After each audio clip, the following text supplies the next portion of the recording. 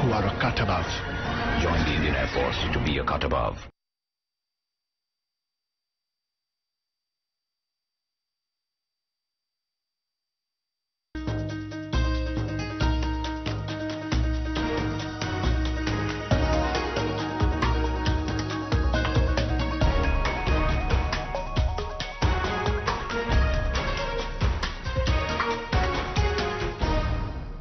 Hello and welcome to Kashmir Now. I'm your host Shivangi Mishra. Let's take a look at what made news this week.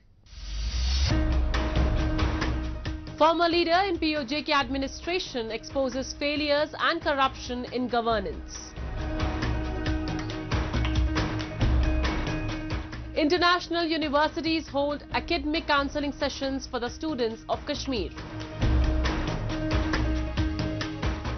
New state-of-the-art auditorium and a student hostel inaugurated in Sher-e-Kashmir University of Agriculture, Science and Technology in Srinagar.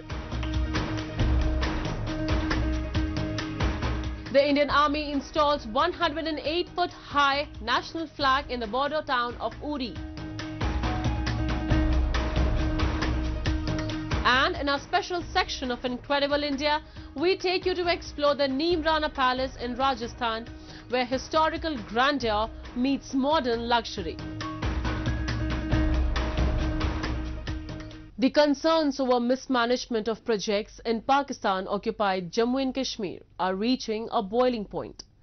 Zahid Amin Kashif, the former chairman of the Prime Minister's Inspection and Import Commission, has sounded the alarm over what he describes as the failure of the current administration to deliver on its promises.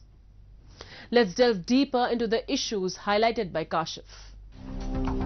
The mismanagement of projects in Pakistan-occupied Jammu and Kashmir has become a pressing concern, raising questions about governance, transparency and accountability within the region. Numerous instances of inefficiency, delays and allegations of corruption have marred the execution of vital infrastructure initiatives, leaving POJK's residents frustrated and disillusioned. One of the glaring issues plaguing POJK is the failure to deliver on promised mega projects. Despite assurances from the administration, the past financial year saw a conspicuous absence of profitable ventures.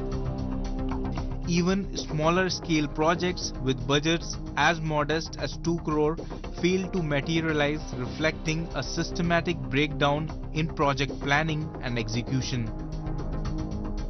Zahid Amin Kashif, the former chairman of the Prime Minister's Inspection and Import Commission of POJK, recently raised his voice against the wrongdoings of the current administration in the region.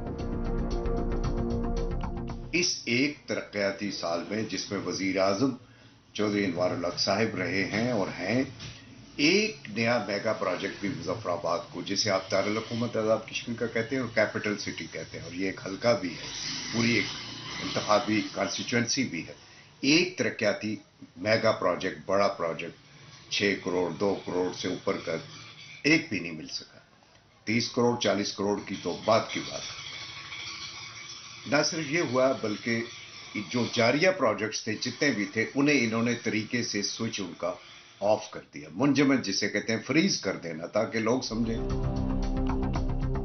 In his scathing critique, Kashif lays bare the stark reality of administrative failures in POJK, revealing a litany of broken promises and systematic deficiencies.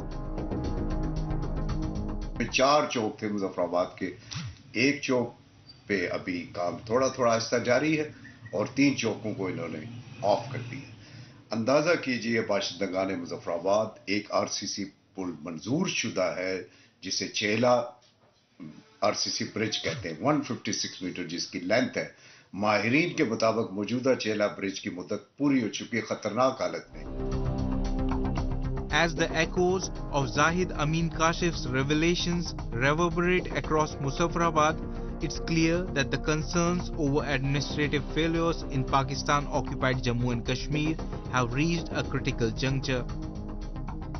The allegations of mismanagement, corruption and neglect have struck a chord with residents who are growing increasingly disillusioned with the current state of affairs. Kashir's stark assessment sheds light on the systematic breakdown in governance, transparency and accountability within POJK. The failure to deliver on promised mega projects, the abandonment of crucial infrastructure initiatives and the absence of key officials during vital planning phases paint a grim picture of an administration in disarray. Moving on, in a groundbreaking move, European and international universities have brought MBBS admission counseling to the doorsteps of the students in Jammu and Kashmir. For the first time, students could directly interact with the prominent global institutions and explore some amazing educational opportunities for themselves. Such efforts not only enhance academic prospects but also promote cultural exchange and medical tourism, marking a significant development for the region. Have a look. Offering new opportunities and aspirations to the students, several European and international universities conducted counseling sessions in the Union Territory of Jammu and Kashmir. For the first time in many years, students in Jammu and Kashmir are receiving doorstep facilities for MBBS admissions in international universities, particularly in European countries such as Georgia. So now, as long as Kashmir is concerned, because we are the remotest part in India, so यहाँ पे it's quite a new thing.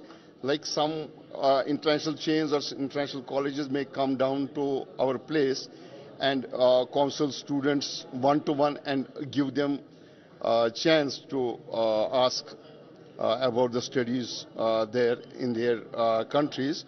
तो इसमें अभी हमने ये Georgia के कुछ colleges हैं, so they have come down. This groundbreaking initiative is spearheaded by prominent consultants and career counselors from various countries, aiming to provide the youth of Jammu and Kashmir with access to global educational opportunities. The head of Georgia University, along with other higher officials, visited Kashmir to conduct an associate meet-cum-seminar focusing on MBBS and other higher education avenues in international countries. Delegates from European countries, Georgia and India participated in this enriching dialogue discussing education and job opportunities post-study. It's a great pleasure to be just here as a guest with your fantastic and very beautiful nation and country. Now a few words about the purpose of our visit. So we came here just to disseminate, to share information about international education. I mean MBBS, so we can share with you some very good information that what we can offer your students, students or applicants or prospective students of Kashmir, how to get international education in Georgia. So we can tell them that we are ready to offer very high quality education in medical field, in medicine, and so just the mission of our visit here is to try to help the future of medicine to the better. Because of this region that students had before limited opportunities, so we came here for this purpose exactly, to give them more chances, more opportunities, and to raise awareness of getting this international education abroad, and this time in Georgia. So that is the main purpose of our visit here, and to help them to overcome those barriers and those obstacles that they have had so far. This initiative reflects the evolving global education scene in India. Bringing these resources directly to the students' doorsteps, the initiative eliminated the need for the students to travel to metropolis like New Delhi, Mumbai or Bangalore, making the process more accessible and convenient. MBBS in Georgia वहाँ better facility as compared to बाकी countries के हिसाब से, वहाँ better facility and infrastructure के हिसाब से भी वो better है Georgia. This is a monumental development for the region. Beyond education, such initiatives are set to boost cultural exchange and medical tourism, fostering a brighter and more interconnected future for the region. A new state-of-the-art auditorium and a student hostel have been recently inaugurated at Kashmir University of Agriculture, Science and Technology in Srinagar. This significant development aims to enhance academic activities and improve facilities for the university students. Students and researchers are delighted with these advancements, which will further elevate the university's national standing and support its crucial role in promoting the agriculture sector in the valley. Take a look.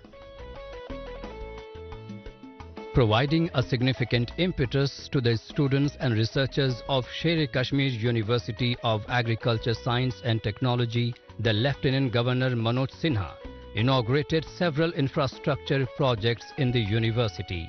The projects inaugurated by the Lieutenant Governor included Shalimar Convention Center, Kohimaran Hostel and Discovery Building. मुझे बताते हुए प्रसन्नता है कि इस cost में अनेक नए कीर्तिमान स्थापित किए। यूनिवर्सिटी द्वारा जैसा मेरे पूर्व के वक्ताओं ने बताया 25 से ज्यादा पेटेंट रजिस्टर किए गए हैं तथा 30 स्टार्टअप्स शुरू हुए। मुझे जानकर ये प्रसन्नता है कि 57 स्टार्टअप्स के लिए भी इस कॉस्ट कश्मीर ने सीड ग्रांट मुहैया कराई है। The new auditorium Shalimar stands as a beacon of progress, providing a modern and comfortable space for academic activities, conferences and research presentation. Its inauguration brought a wave of excitement and optimism to the entire caste community. को सिर्फ ये महदूद नहीं है कि इधर कश्मीर में लोग जान रहे हैं, अब मुझे लग रहा है इंटरनेशनल लेवल पे भी जर्मनी में लोग जान रहे हैं कि सुकास्ट के है कोई यूनिवर्सिटी है। तो यहाँ पे इंफ्रास्ट्रक्चर तो बना, जैसे आज आज का जो ये कार्यक्रम था, जो लेफ्टिनेंट गवर्नर मनोज सिन्हा साहब ने इसका ये उद्घाटन किया, यहाँ पे जो कन्वेंशन सेंटर था, शालीमार कन्वेंशन सेंटर, मुझे लग रहा है कि SKICC के बाद अगर कोई, मुझे लग रहा है उस प्रकार की टक्कर का कोई ऑडिटोरियम है तो वो यहाँ सुकास्ट में आज उसका इनॉग्रेशन हुआ। It's very important for a student to have the best infrastructure so that we can cater towards our future generations. जितना बेहतर हमारा इंफ्रास्ट्रक्चर होगा उतना बेहतरीन तरीके से हम पढ़ पाएंगे और उतना बेहतरीन तरीके से हम फ्यूचर में कंट्रीब्यूशन दे पाएंगे। द फैक्ट दैट हमारी यूनिवर्सिटी ने एक बहुत बड़ा स्टेप लिया है, हमारे लिए ऑडिटोरियम आज इनॉग्रेट करवाया है, जो कि LG सर खुद आए थे हमारा इनॉग्रेशन करवाने, तो उस चीज को लेके हम बहुत थैंकफुल है क्योंकि ऐसे infrastructure, things like an auditorium and discovery buildings, language labs, AI labs, these things foster a great environment for a student. In any sector we need infrastructure, so that is why Sukost Kashmir have taken this initiative, and we have Honorable LG have inaugurated major infrastructure works here. Among them is C library and this language library, and convention center is there, and artificial intelligence center is there. As we have come with various MSc and BSc programs as well, so we need this infrastructure for those programs to conduct in very smooth manner. That is why we were here today, and it is we feel honored that Honorable LG come here and inaugurated these various projects. SCAST has been instrumental in producing top-notch scientists and researchers, contributing significantly to the agriculture sector, both regionally and nationally. The recent infrastructural advancements ensure that the university continues to uphold its prestigious reputation. As the university continues to reach new heights, the new infrastructure stands as a testament to the enduring commitment to excellence and progress, ensuring that the students and researchers can thrive in an environment designed for success. The Indian Army has recently installed 108-foot high national flag at the line of control in Uri town of Baramulla district of the Union Territory of Jammu and Kashmir. The majestic flag symbolizing national pride and unity is emerging as a new attraction in the scenic landscape of Uri. The initiative is promoting border tourism and providing a chance to the countrymen to honor the sacrifices of brave soldiers in maintaining peace and prosperity in the border region. the powerful display of patriotism and national integration certainly fosters a sense of unity among the citizens. Take a look. In the serene landscape of Uri town, against the majestic backdrop of the line of control, stands a symbol of immense pride and unity, a 108-foot-high national flag. Installed by the Indian Army, this magnificent flag has quickly become a beacon of patriotism and a popular tourist attraction, drawing visitors from near and far. The flag not only serves as a visual spectacle, but also stands as a poignant reminder of the sacrifices made by our brave soldiers in the security of the nation. यहाँ पे एक flag है जो 108 feet का है और बहुत अच्छा लग रहा है यहाँ पे आकर। और यहाँ पे कुछ दिन पहले ही इसकी ओपनिंग सेरेमनी हुई थी और यहाँ पे जो टूरिज्म आ रहा है और जो टूरिस्ट यहाँ पे आ रहे हैं, हमें बहुत अच्छा लग रहा है। और खासकर अगर यहाँ पे हम आर्मी की बात करें, आर्मी ने इसमें बहुत अच्छा पार्ट लिया है, क्योंकि आर्मी ही यहाँ पे यूथ को बूस्ट करती है और आर्मी ने ही ये यहाँ पे जो ये स्टेप उठाया है कमांड पोस्ट का, जो यहाँ पे टूरिस्ट आते हैं। यहाँ से पहले अगर हम 4 साल पहले की बात करें तो यहाँ पे एक खंडर टाइप होता था, ये इतना अच्छा नहीं होता था, लेकिन 4 साल में यहाँ पे आर्मी ने इतना डेवलप किया है। बहुत अच्छा लगता है यहाँ पे जब बाहर के लोग आते हैं और हमारे उड़ी को देखने आते हैं, हमारे कमांड पोस्ट को देखने आते हैं, हमारे बॉर्डर एरिया को देखने आते हैं, तो बहुत अच्छा लगता है। Tourists here get the opportunity to pay homage to these valiant heroes while soaking in the breathtaking views of the surrounding landscape. The command post in Uri has become a focal point for visitors in recent times. The residents were elated with the new developments in the region, and they hope for more employment generation through tourism.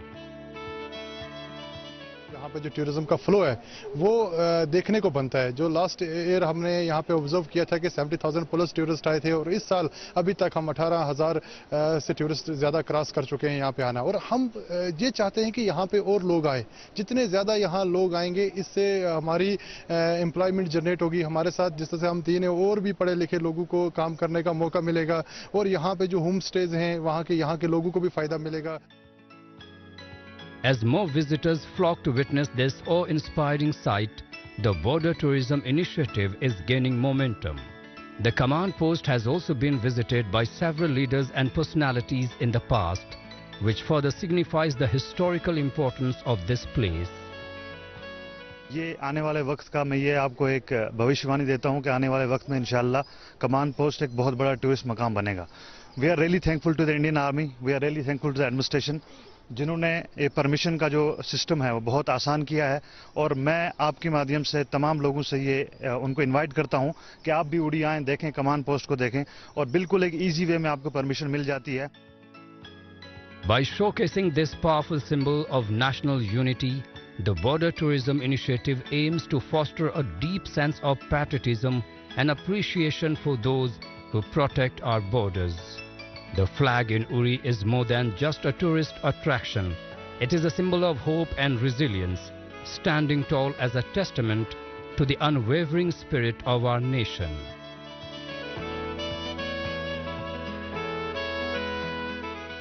In India, forts and heritage buildings are being transformed into luxury hotels, blending historical grandeur with modern amenities. This trend preserves cultural heritage while offering unique, opulent experiences to guests, driving tourism and providing sustainable economic benefits to the local communities. Let's explore the Neemrana Fort in Rajasthan, where ancient history meets modern luxury. Nestled amid the stunning Aravalli Hills, Neemrana Fort Palace dates back to the 15th century and was built by Prithvi Raj Chauhan of the Chauhan dynasty. Recognizing its historical and architectural significance, historians and architects led by Neemrana Hotels Group Chairman Aman Nath restored the fort in 1986. Transformed into a heritage hotel, Neemrana Fort Palace now invites guests to relish in its captivity charm and ancient marvels. revitalizing this historic site while preserving its cultural heritage. I think that heritage is a big strength of India, because when we have a civilization which is 5,000, 7,000 years old, which other countries don't have, so now that we are respecting our heritage, everybody will come to see that. So that is our USP, or unique selling proposition. And luxury also has many different definitions. You know, luxury can only be $1,000 and do all that. But Neemrana is experiential luxury. You have everything, but you have the beauty of an experience which is unique and which you can't have elsewhere.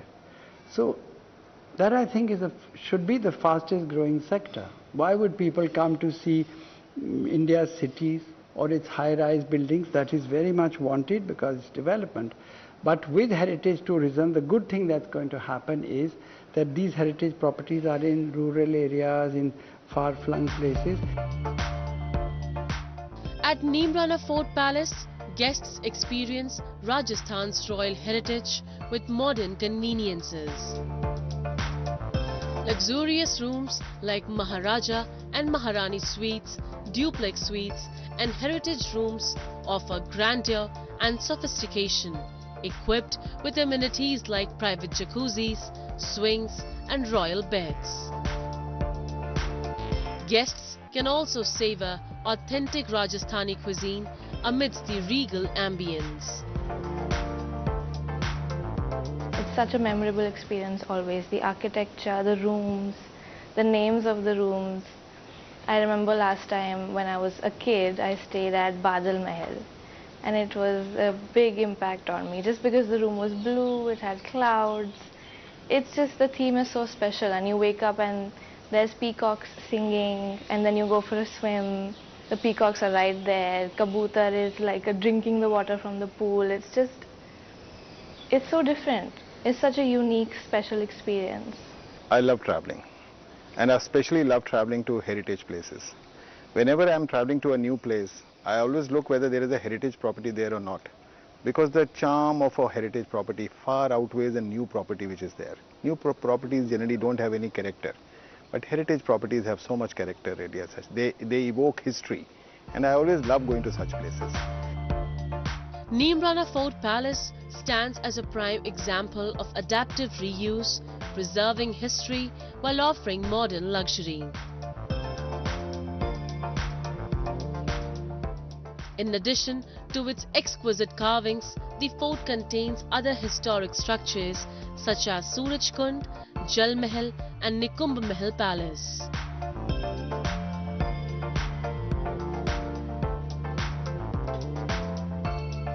In terms of services, हम यहाँ fooding, lodging, हमारे पास में spa services हैं, recreational activities हैं. Recreational activities में हमारे पास में camel cart है, कैमल राइड है, विंटेज राइड है.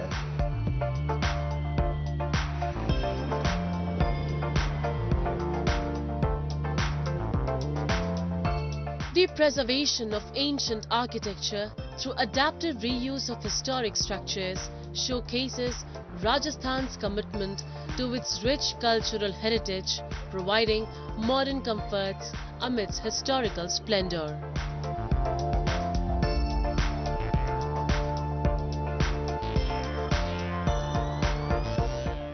That's all we have for you in this week's episode. Goodbye and take care.